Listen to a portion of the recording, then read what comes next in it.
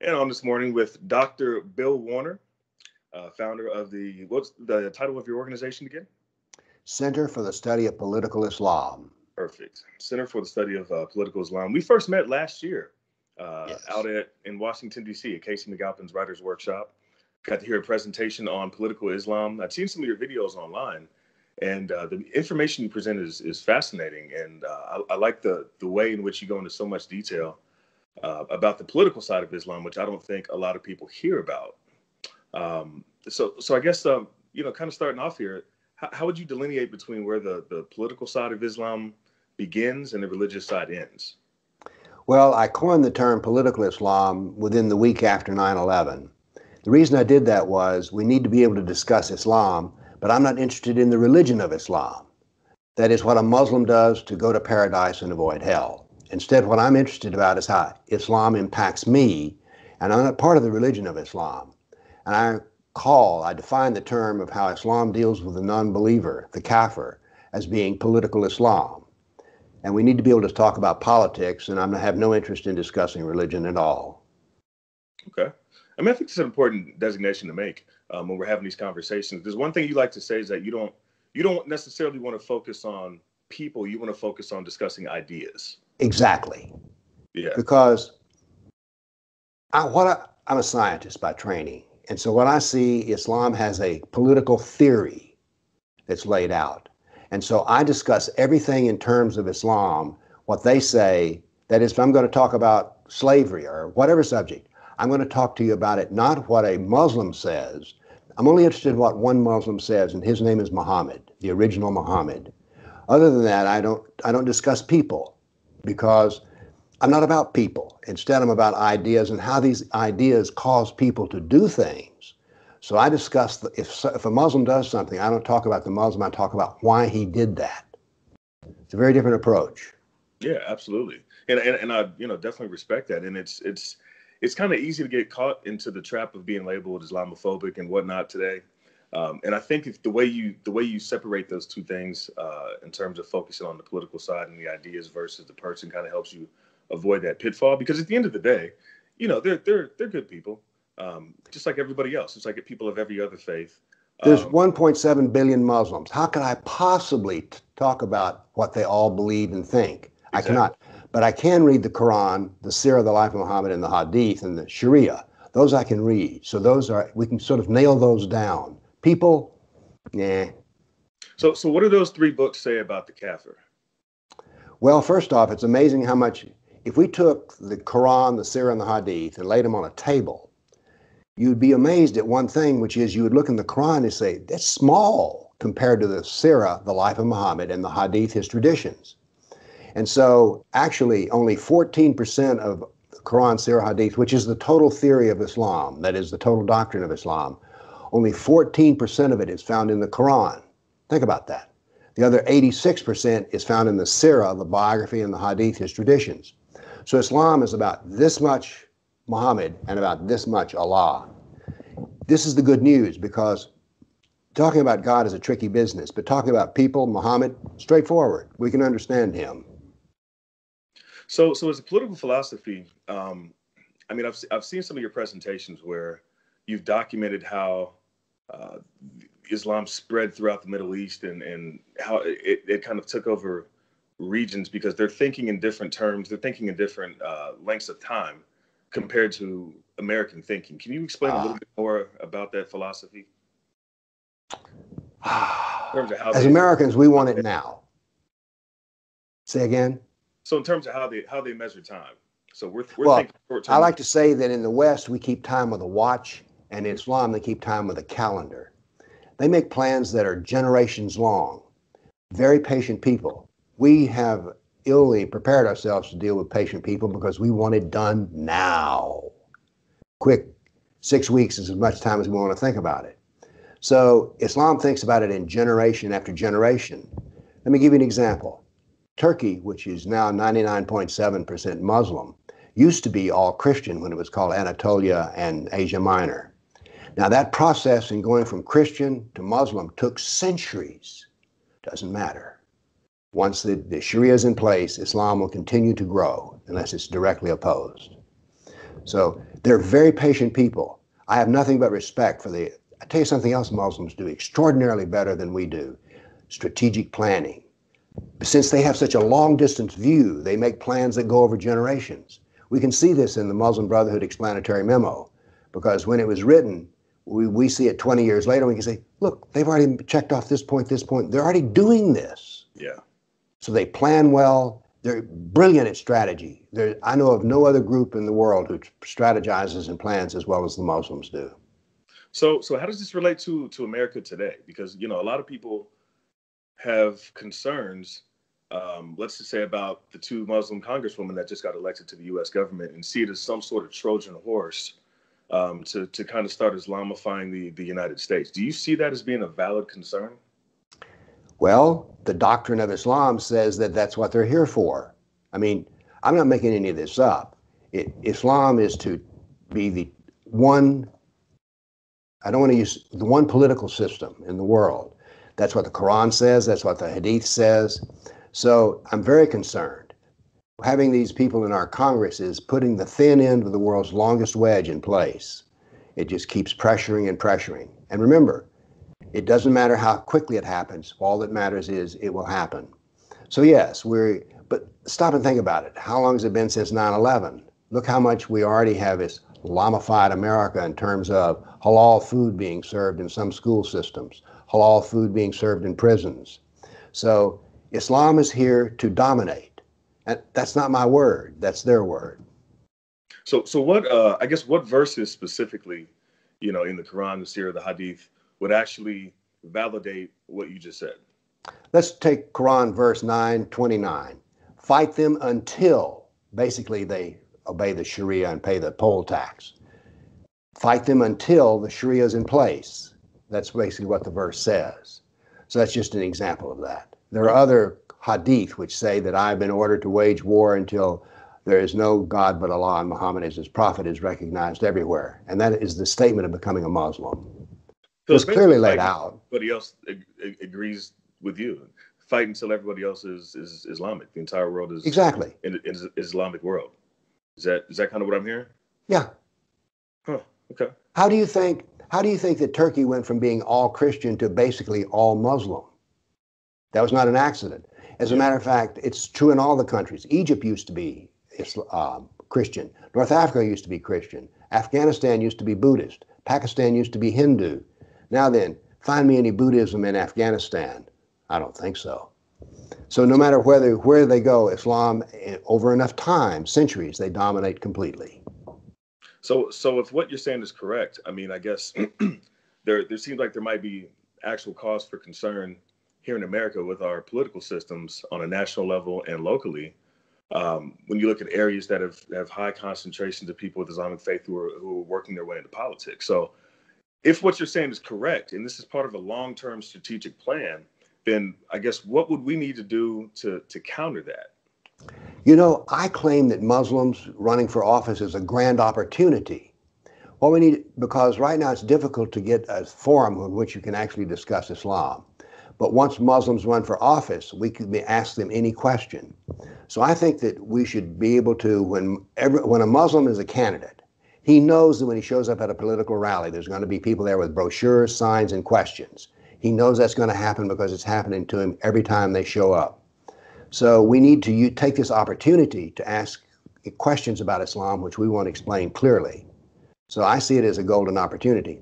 By the way, one of the reasons that Muslims get elected to office is that well-meaning people say, well, you know, I think that we ought to elect a Muslim to the school board just because we've never had one. So we get this tokenism idea. But I think that it should become an opportunity to thoroughly explore what is this candidate's real intentions with regards to the Sharia. I think see running for office as a political opportunity to ask embarrassing questions, frankly. So I mean, obviously you're going to get some sort of claims of xenophobia by making statements like that, and with these type of ideas, even though they may be true. So I guess to put a finer point on it, are there conflicts between Islam and Sharia and the U.S. Constitution? Are you able to be a devout Muslim who adheres to all tenets of Islam and also be able to represent the American people based on the principles of the U.S. Constitution? Let's talk about one of the principles of the U.S. Constitution, which is Article 6. Article 6 says that the Constitution is the highest law in the land. Mm-hmm. I mean, it clearly states that. But the Sharia says that it is the highest law in the land, in the world, not just the land, but in the world. Why? Because the Sharia is Allah's law. Okay. So therefore, it is higher than our law. So now then we have a contradiction built into the oath of office, which is, which law will you use? Will you use the Sharia, or will you use the U.S. Constitution? And so that is the major conflict. Let's make it much, much, much smaller. Let's take the idea of wife beating. Let's talk about something which is physical, and they don't need to read a book on wife beating. Mm-hmm. The Quran says that a Muslim may beat his wife. The Sharia says that a Muslim may beat his wife and gives detailed rules on how to do it. The Hadith says that a Muslim can beat his wife, and I don't recall any wife beating in the Sirah. So here we have, though, that wife beating is part of Islam. It is sanctioned in the Sharia, the Quran, and the Hadith. So if you're a politician and you're a Muslim, I want to know where you stand on that. Does a Muslim have the right to beat his wife or not? Because your law, Sharia, says it is. So this is an example of bringing things down to a very fine point, and let's discuss something we can all understand, wife beating. Fair enough. Hey, I want to get to, because this is kind of segueing in with some questions that I've received. So some of my followers sent me some questions to ask you, and some things to address as far as just having a better understanding on this topic. So I'm hoping to read off a few of these and have you provide some responses for them. So the first question is, when it comes to homosexuals, does Islam believe in reformation or extermination? Well, we started off with a tough one. Well, what it says is that they can be thrown off the top of tall buildings. There's a weak hadith which says that homosexuality shakes the throne of Allah, and it's condemned in the hadith. So now, as I recall, to put a fine point on it, I don't think women who are homosexual are supposed to be killed. I think they're supposed to be locked away until they finally say, okay, I'm over that. I'm not so sure about that last point. I may get corrected after this is over. Yeah, we'll check the comments. You probably will. But you might be correct, though. I don't know. I mean, I read these stories because there was a story not too long ago, I think within the last 2 years, of gay men who literally were thrown off the roofs of buildings overseas. It's like, what I find astounding is that the left in America goes to bat so hard for the religion of Islam, and at the same time they say they champion the LGBTQ agenda, and those two philosophies are at complete odds with each other.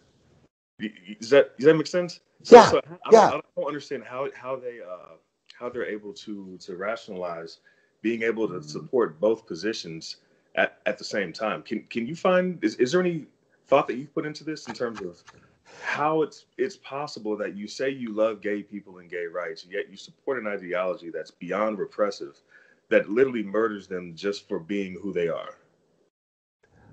I don't have an answer for this, but I've asked the same question. I mean, let's go beyond homosexuality. Let's go back to the wife beating. Yeah. Find me a leftist who will state in public, yes, it's okay to beat your wife. I don't think you'll find one. And yet they support a doctrine of wife beating when they support Islam. Maybe. What? Maybe Keith Ellison. Oh, that was wicked. Too soon? But anyway. Sorry to interrupt. That's okay. So I don't understand the left at all on this issue. I mean, where are you on this? Yeah. Are you for gays being killed? Are you for women being beaten? And I mean, I don't get it. I mean, you've exposed a big contradiction which no one has an answer to.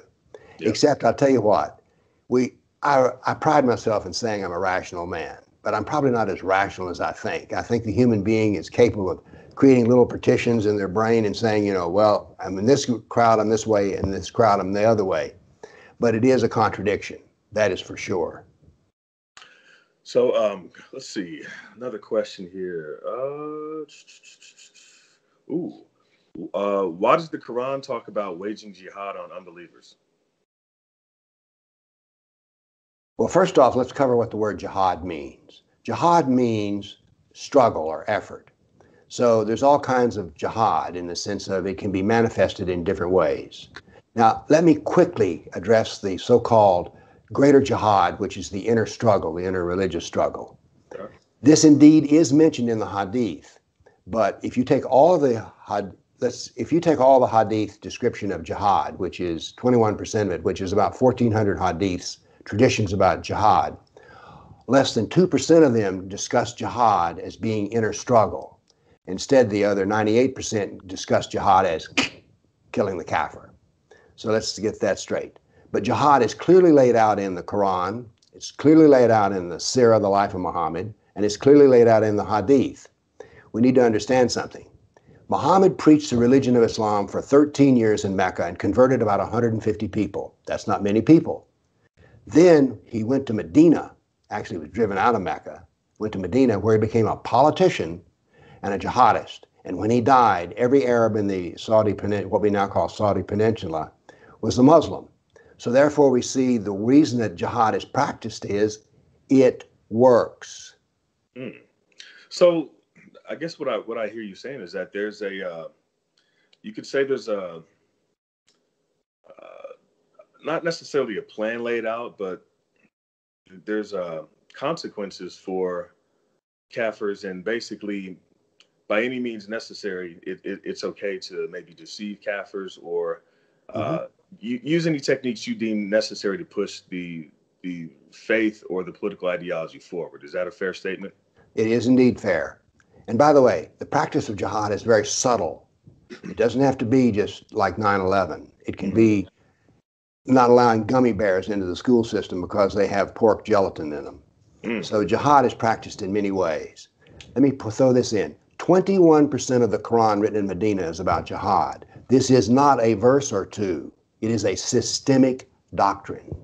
So you're saying there's basically already jihad being waged here in the United States, because we have policies that are going in place in like you just mentioned, in certain school systems. Yes. Where pork isn't allowed to be served and accommodations are being made based on faith. Would that be a type of jihad? Yes, it is. As a matter of fact, let me say this. The Muslim Brotherhood, which practices primarily the nonviolent jihad, although they're totally open to it, the Muslim Brotherhood is far more dangerous to the United States than Al-Qaeda, Boko Haram, or the Taliban. How so? Because let's just look. If you're talking about if you're talking about jihad as a violent effort, how many people do we lose a year in jihad in America? Less than drunk driving. Now, this is not to try to gloss over those 3,000 people who died on 9/11. I'm not glossing over that, but I'm just saying, as a nation, we lose more people than in armed combat. So, whereas the Muslim Brotherhood keeps grinding away at the rights that we have as human beings, one of those being the ability to speak about Islam. I read a paper that's being prepared. It was by the English parliamentary system, in which they talk about Islamophobia.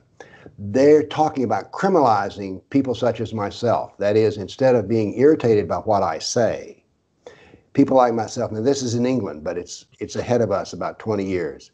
They want to make it such that I could be sent to prison, because if I just have this conversation with you now, because what they say is that free speech should be limited by not harming someone, and if a Muslim is uncomfortable with what you say about him, he is being harmed.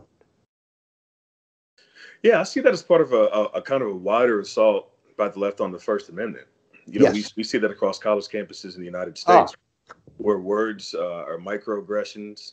By labeling it a microaggression, it's actually an actionable offense. So they perceive that real harm has been done to them. Therefore, in their mind, they're justified in using actual force against you. I was raised in an entirely different set of framework. I was raised to be tough. That is, if you insult me, it's like water off a duck's back. So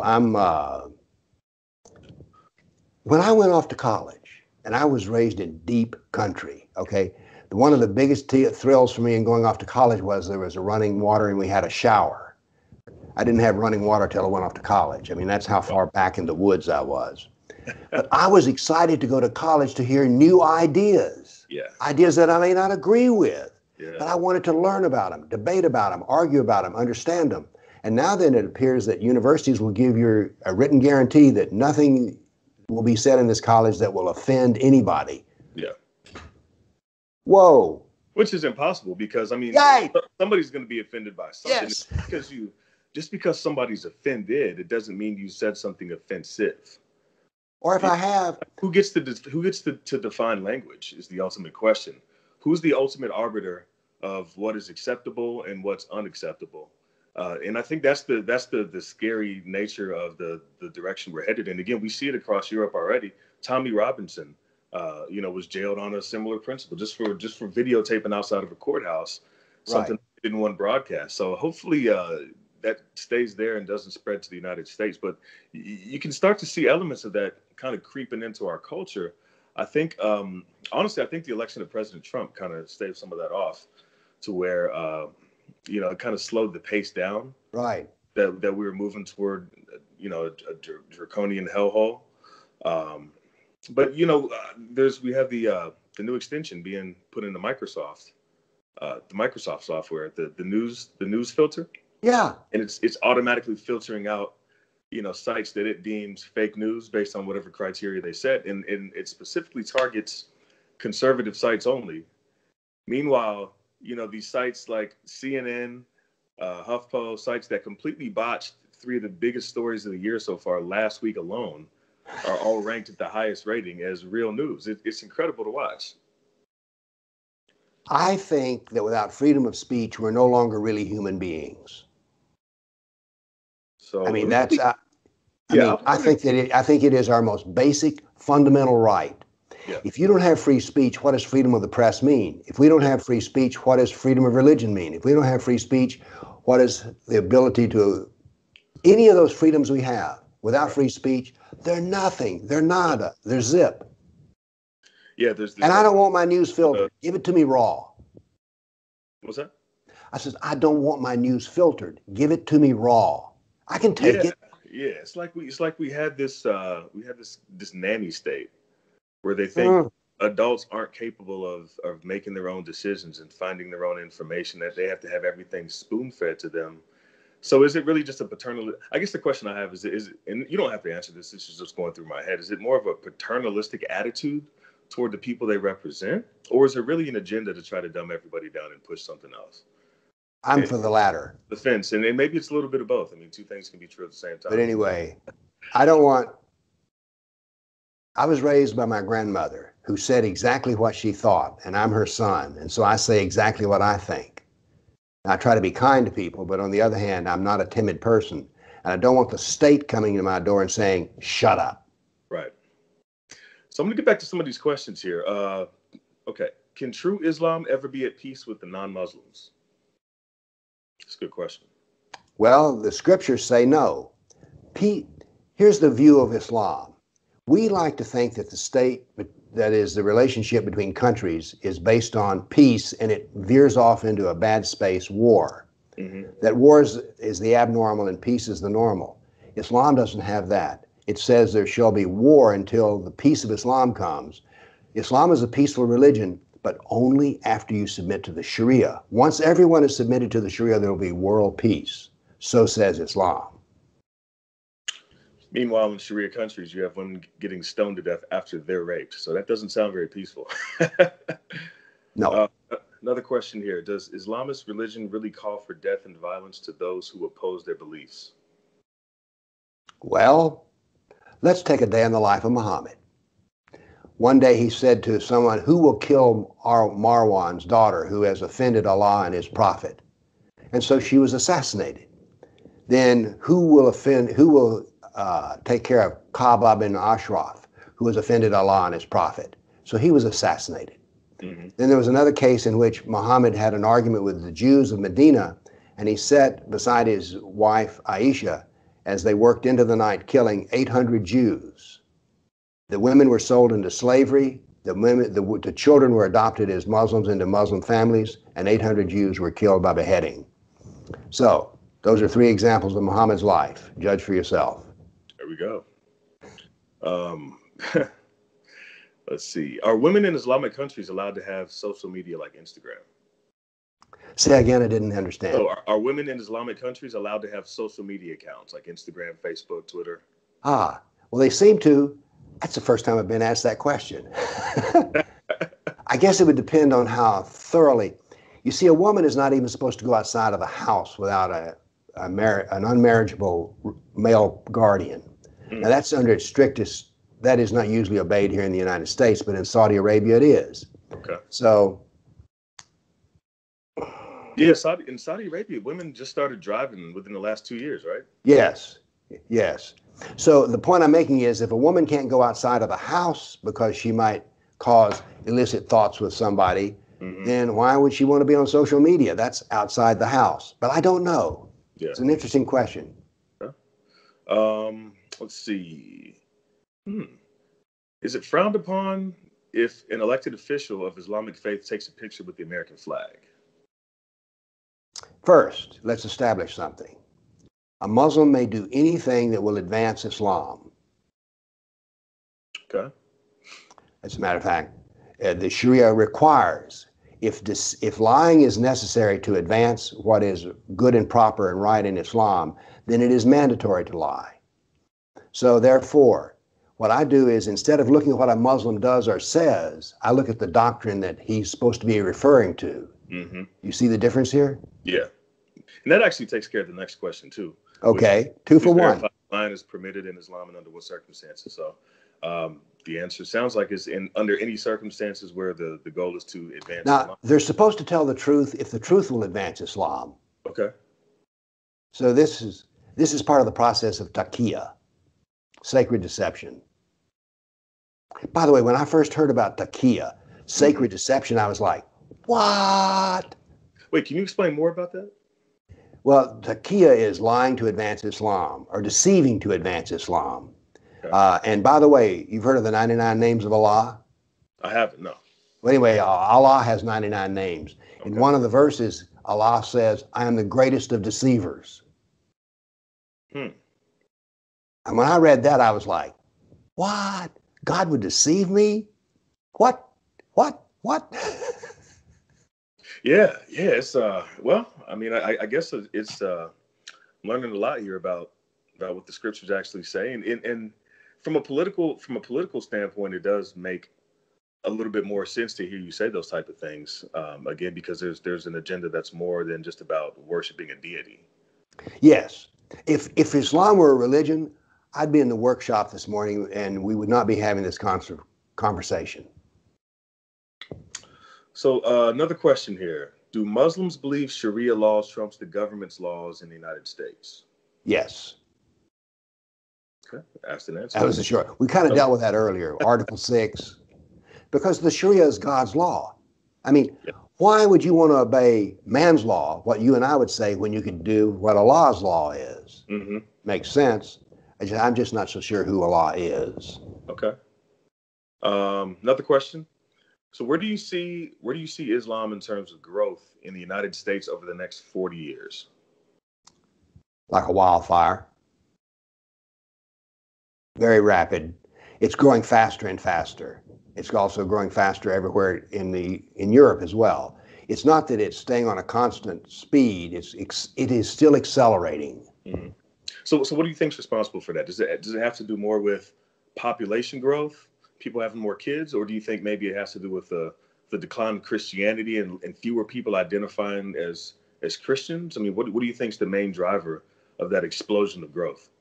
Well, we have, I guess, three forms. There's migration, there's conversion, and then there's birth. Now, Muslims do have a lot of kids. As a matter of fact, they're commanded to have a lot of kids for the purpose of expanding Islam. Okay. So the womb, Muhammad was the greatest genius of war who ever lived. He was able to take a headscarf and make it into a weapon of war. He was able to take food and make it into a weapon of war. So everything that Islam can use and can be a weapon of war, a way to pressure the kafir. All right. Let's see. A couple other ones here. Oh, so someone asked me, their daughter is curious as to what the draw is for women to Islam. Excellent question. Let's deal with the feminization of the American male. Let's just start with that. When I say that, does that have meaning to you? This day and age, absolutely. Well, let's say you're a woman and you want a masculine man. Yeah. Islam is a place to find such a person. So that's one thing. Let's also say that you're a woman and you want to have a family and you want to be a housewife and you want a husband who will bring you home food and basically take care of you. You want to be a mother. Islam almost guarantees that. Whereas in the United States now, to find somebody who wants to marry, I'm not talking about a good time on Saturday night. Okay, I'm talking about being married and having those responsibilities. And let me say, under fair disclosure, I'm a father and a grandfather. Right. So if you're a woman who wants a husband, Islam's got them. Yeah.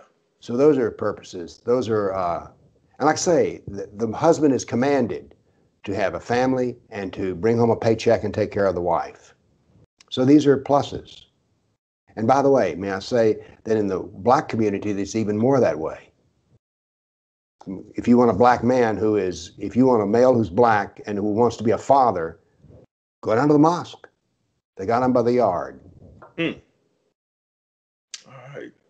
A couple other questions here. So, should Americans be scared? Are they hoping to change or convert the entire country? Well, they want to change it. The conversion process takes centuries, but they definitely want to change it. They want it to become more and more Sharia compliant in little small ways. One, you know how thin they slice salami? That's the method of Sharia, just a thin slice at a time. Just incremental steps. Just very small. Yeah. Don't create any panic or alarm. All right. Another question here. Do you think there's possibility for peace in Gaza? No. No. I mean, that's a centuries-old battle, right? Nothing. By the way, that fight did not start in I always have trouble with Israel founded in 47 or 48. 48. I don't know why I have that. 48.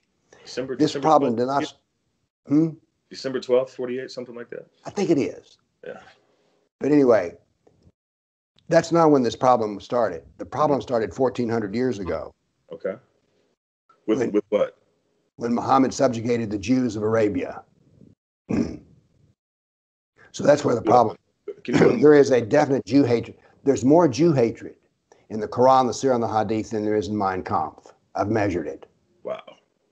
So therefore, if Allah don't like the Jews, why would you expect the rest of the Muslims to like the Jews? So just to clarify again, so you're saying there's more criticism of the Jews in the three holy books of Islam than there was in the writings and philosophies of Adolf Hitler? I'm just referring to Mein Kampf as a book. Okay, that's all I'm measuring it is. What happened is I sat down and I read Mein Kampf, and every paragraph that had any sort of slur of the Jews, I just checked it off. And so then I went and did the same thing with the Quran, the Surah, and the Hadith. Okay. And there's simply more Jew hatred in those three books than there is in Mein Kampf. And this is going to sound kind of peculiar. It's better Jew hatred. That is, it's more vicious than that you find in Mein Kampf. Surprised, aren't you? Yeah, actually. Yeah. Okay. I was surprised as well. I mean, we might have to do a whole video just on that. A couple other questions here. Let's see. Ooh, why is it okay to ignore the fact that Muhammad was a pedophile? I don't think it's okay at all. I do not call him a pedophile. Let me teach you my method. I say that Muhammad married Aisha when she was 6 and consummated the marriage when she was 9. Stop. You draw your own conclusions. Fair enough. But you see my method. Does Islam encourage marriage with your first cousin? It says it's permissible. It doesn't encourage it. It just says it's permissible. Okay. This is, if you will, a sin against future generations, because constant inbreeding has bad effects. And as a matter of fact, I'll give you an example here in the United States. Here in Nashville, Tennessee, we have Vanderbilt University, which has heavy funding from the House of Saud on genetic diseases. Okay. So no, inbreeding is not good. Yeah, we see it in countries like Pakistan, Pakistan. What's the other country that has? There are a few countries over in the Middle East that have as high as as high numbers. I can't talk today. As high numbers as like 70% of interfamily marriage. Yes. And I mean, do you see that? So let me ask you this, and I might catch some flack for this, but does that? You're going to catch flack for talking to me. True story. I'm going to be on that SPLC list now. Right. I can give you a recommendation if you need it. I'm sure they'll find me. No, but seriously, so does the inbreeding aspect play into what we see as far as terrorist attacks and suicide bombings and these extremes that people go through and forcing their version of that political ideology or their version of jihad? Well, now let's say that you need somebody to strap on a dynamite vest and go blow themselves up, and that all Muslims can do this. But who's going to be the easiest to persuade? Someone with an IQ of 130 or someone with an IQ of 65? Yeah. I mean, let's just be practical here. Yeah. Another couple quick questions, and then we'll kind of wrap it up. Let's see. This one's you've already answered. Already answered. Okay, this is a good one. So, what do Muslims believe that is different from Islamic extremists? Now what do you mean when you say extremist? You're probably thinking of somebody. No. This is not my question, but I'm going to guess that we're talking specifically your ISIS types, your terrorist attackers who are going to, blow up people or line up Christians and behead them on a beach. Yeah. Or like that's what you mean by an extremist, right? In Morocco just a couple of weeks ago, and one of them was beheaded. And they were just on a hiking trip. Right. You call that extremism? Yeah. Okay. Because you're using I think chopping off somebody's head is a bit extreme. You're using your own ethical system there. Okay. Okay. For you, that's unethical. It's immoral what they're doing. But that's because you're using your morality. Now then, Islamic State, which is headed up by Abu Bakr al-Baghdadi, okay. They are exquisite scholars on the doctrine of Islam. And when they talk about this, they use what they measure for extremism is not what yours is, but what the Quran and the Surah and the Hadith lay out. Well, it turns out that what they're doing is what Muhammad did. Let's take sex slaves, for instance, which is abhorrent to me. I call that, you would call that extremism. But Muhammad had sex slaves. Now, who is the pattern for behavior in Islam? Muhammad. So if Muhammad did something, that defines it as being normal. Right, but can't we make the argument that if you have a culture where that is normal, and we're just on different wavelengths in terms of societal norms, wouldn't you be able to credibly make the case that society is completely incompatible with Western society? Thank you. You got it. Get an A for the course. But for them, it's not. It's within the bounds. Like, let's take another car out. Is driving a car at extreme speed. Does that mean driving it at 200 miles an hour on the interstate? Well, no. If you're driving 35 miles an hour in a school zone, that is extremely fast. Yeah. So we need to understand when we say normal or when we say extreme or radical, what are we using to measure that with? Sure. Yeah, it's good. Yeah, we have kind of. Yeah, I mean the benchmark matters, and it's perfect word. It's a case of relativism, but I think it's something that we have to kind of spend a little bit more time evaluating as a country, and it's hard to do because, as you mentioned before, it's hard to even have honest conversations on this topic without having your video pulled or without being labeled xenophobic, and it's just if we could get to a point we could have real discussion, we might be able to kind of make some headway on addressing these issues, or at least allaying concerns that people have, and trying to find some sort of middle ground and find a way where we can get to a point where maybe we can have it be compatible with American society here. But wouldn't that require a little bit of assimilation? It would require changing. It would require changing the Quran. It would require changing the Sharia. It would require changing the Hadith, and it would require changing the Sirah. Those are immutable. So there really is no way No, to fully assimilate into Western no, culture, American society, a no. constitutional republic, and be a strict adherent to the three holy books. Is that what I hear you saying? That's exactly correct. Okay. That's the bottom line. All right. You see, the SPLC is going to be knocking on your door tonight. I'm not hard to find, hey. I deal with worse. I mean, have you seen my Twitter feed lately? We're going to do one more question. So why do Muslims that get elected into office swear on the Quran rather than the Bible? Well, first off, we need to be clear. There's no rule for you to put your hand on anything. It's a personal oath you take. Yeah. So Bible, Quran, To Kill a Mockingbird, whatever. Okay. You don't have to use any of them. So but I like it because when they do that, at least it kind of pushes the issue in our face. Yeah. Which is what I like. Because I want to talk about all this. And I think these discussions are fascinating. Yeah, I've learned a lot from your work. I really have. And I think, the more conversations we have about these topics, the more we can try to work toward a resolution in one way or another. Because right. These are questions that are pressing on people's minds right now. And a lot of people are too afraid to ask. A lot of people are too afraid to come out and state their true positions or state their fears because of being the fear of being labeled, xenophobic and having to deal racist, with hater, bigot, Islamophobe. Huh? Racist, hater, bigot, Islamophobe. It's just exactly. one word. Yeah. all the above. All the above. Dr. Warner, thank you for your time. It was a pleasure talking with you again. Where can people find your work? PoliticalIslam.com. I've also got a YouTube channel called Political Islam. So check it out.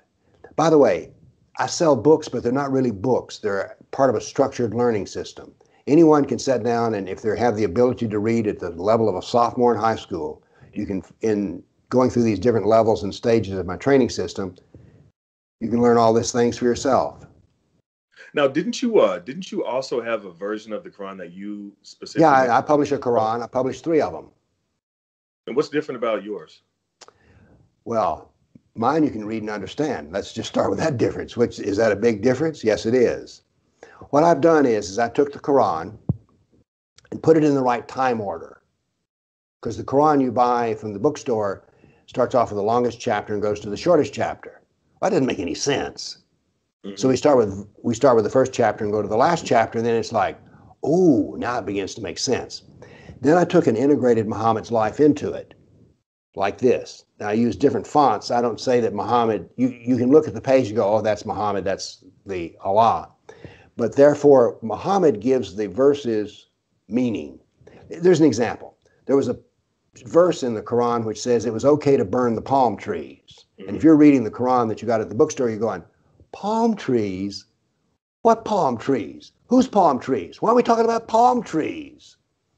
But if you integrate Muhammad's life into that verse, it's like the last week before he had attacked these Jews and he couldn't drive them out of their fortress. They were date palm farmers, so he cut down and burned their date palms. That violated Arab war law. All cultures have rules of war. Well, this violated the Arab code of war. And so they said, Muhammad, you're a bad person. Well, Allah delivers a verse which says it was okay to burn the palm trees. So in my Quran, when you read burning the palm trees, you're already set up for the punch, which is Muhammad burned the palm trees last week. So mine integrates Muhammad into it, and it is very easy to understand. Anybody can read it. By the way, I do not recommend starting with reading the Quran anyway. Start with the life of Muhammad. It's a fantastic book. Spies, counter-spies, tortures, death, war, assassins. I'm serious, it's a fabulous read. It's like a John Wick movie. Yes. Awesome, man. Well, Dr. Warner, again, thank you for your time. I really appreciate it. Wishing you all the best. Stay safe in those streets out there. I know they're probably going to try to dox you after you get another sleep. By the way, thank you for having the courage to ask questions. Yeah, absolutely. And a lot of, people were asking me questions, so I figured why not just talk to the expert. Right.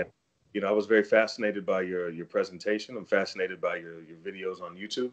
Hopefully people watching if you have additional questions or want to try to fact check anything Dr. Warner said, you'll go investigate for yourself, because I think you're going to find out that everything that Dr. Warner has presented is completely unassailable. So again, thank you for your time, and I hope you Oh, have thank you. Bye-bye. All right, bye-bye.